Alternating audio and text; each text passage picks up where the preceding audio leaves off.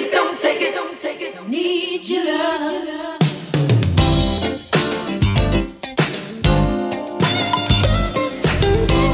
Hello out there, welcome to today's edition of your tasty and informative program, Lunchtime Titbits.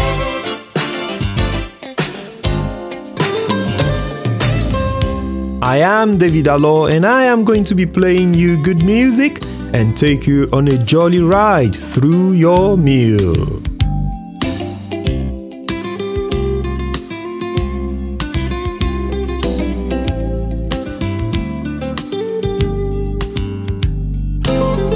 Our Talk Over the Meal segment today is about man and robots, and I am going to be playing for your listening pleasure two of the top 5 tracks on the official UK Top 100 chart.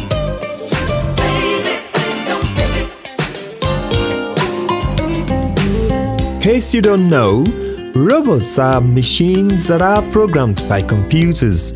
A robot is capable of carrying out automatically so many work or tasks that we humans cannot do or do as fast as is required.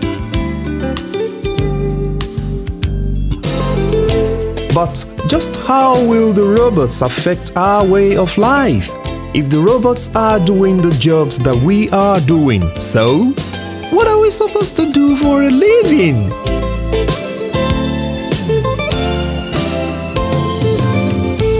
I heard someone say the other time that robots cannot drive a car, but wait a minute, driverless cars are actually driven by robots, but you can see them, they're hidden somewhere in the car. Do you want to bet? They're being deployed in London very soon.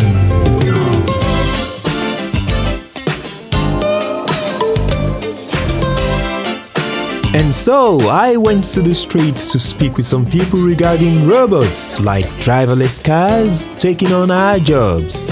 Here is what they said. How do you think about robots taking on our jobs? Concerned really, because if you're losing jobs through robots, who's going to earn money to then buy goods to make the economy to rotate? I think they've got to be concerned about the way they introduce them because of the impact on employment and also people's health. People go to work, gives them a break from other routines. If you've got robots, they're going to have a lot of time on their hands because of robots doing all the jobs. What they're going to do? So if the robot takes on your job today, have you got any plans at all, contingency plan? I haven't because of my age, so I'm 60 plus now, so I'd like to retire soon. Yes, I'm not concerned. I'm concerned for the younger people. Thank you very much. Thank you. How do you feel about the idea that there's going to be driverless taxis being deployed on the streets of the UK? Yeah, in my opinion, I think the idea was more to do with the Uber, and they are a kind of company who are competing against the original taxi founded in London, which is a full black cab hacking carriage. That's what we do. But I want you to realize that the issue of robots doing jobs is not only limited to taxis. We've got robots working in the factories. So what are you going to do once the robots take over taxi driving? What do you think you're going to do? The government is not helping. So this is our future. We've been doing this work. I'm a father of 3. And it's very, very hard. You have to stay out there all day, all night, 24/7 before you can make a living. And so, back to life, back to reality, soul to soul.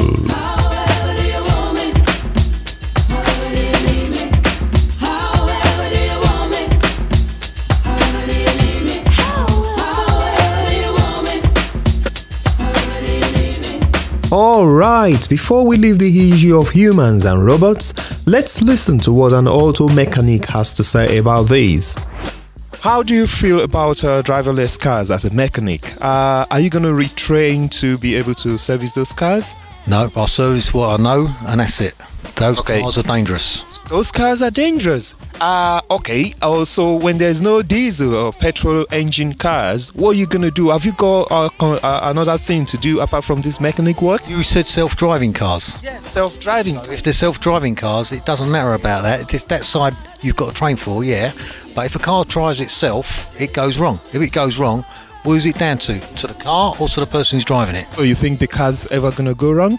Of course, everything goes wrong. So if it doesn't go wrong and people start using these cars and there is no petrol or diesel engine to service, what you gonna do? What am I going to do?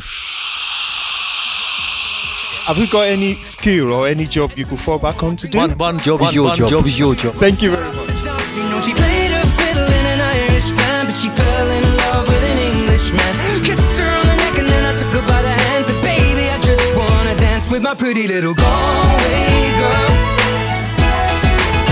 You're my pretty little Galway girl. It's Ed Sheeran's Galway Girl, and I really want to be part of your life at this moment in time on Lunchtime Titbits. Tunes. I never heard Carrick Fergus ever sung so sweet. A cappella in the bar using her feet for a beat. Oh, I could have that voice playing on repeat for a week. And in this packed out room where she was singing to me. You know she played her fiddle in an Irish band, but she fell in love with an Englishman. Kissed her on the neck and then I took her by the hand. Said, baby, I just wanna dance, my pretty little Galway girl. Remember, Prime Minister Theresa May announced a couple of days ago that there's going to be a general election on June 8, 2017. You need to register and ensure that you have your cards ready if you are of voting age. It is your civic responsibility to vote your leaders. Our coats both smell of smoke, whiskey and wine as we fill up her lungs with the cold air of the night. I walked her home, then she took me inside to finish some Doritos and another bottle of wine. I swear I'm gonna put you in a song that I write about a Galway girl and a perfect night. She played the fiddle with an Irishman. She fell in love with an Englishman. Ed Sheeran's Galway Girl this lunchtime. Just wanna dance, my pretty little Galway girl. My Galway girl. Na Galway girl. Cha cha cha cha cha cha cha. Galway girl. How you getting on with your life out there? You having lunch or driving, or you just chilling out on a break, or you just busy? I bring you right from the top of the UK's official singles chart top 100, Symphony by Zara Larsson. One city for you and me, and every melody is timeless. Life was stringing me along. Then you came and you cut me loose. Was solo singing on my own. Now I can't find a key without you. And now your song is on repeat, and I'm dancing on to your heartbeat. And when you're gone, I feel incomplete. So if you want the truth, I just wanna be part of your symphony.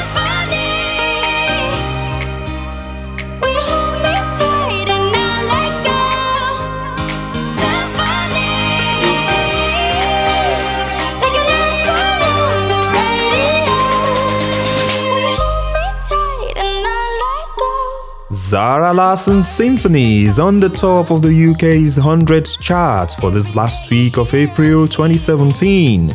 And just before I leave you on my part of this program, I want to encourage you to always be your brother's keeper. Another election is around the corner. Let's be positive and let's accommodate the view of all the people. I leave you with my song, as I like to do. Give someone love, and that's my gift to you on this week's edition of Lunchtime Titbits. I am David Alo. See you next time.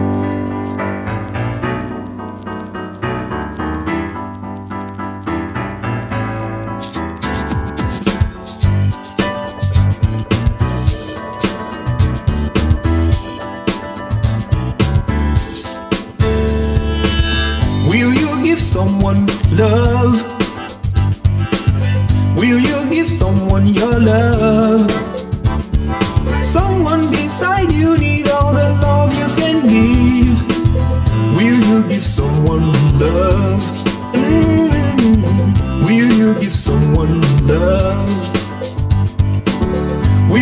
give someone love? Will you give someone your love? Someone beside you needs all the love you can give. Will you give someone love? Will you give someone love? Look all around, there's so much to do. Let your heart be touched with a feeling inside. Look all around, whatever you can do. You can be the one who cares. Will you be someone who cares? Will you be someone who cares? Someone beside you needs all the care you can give. Will you be someone who cares? You better be. Will you be someone who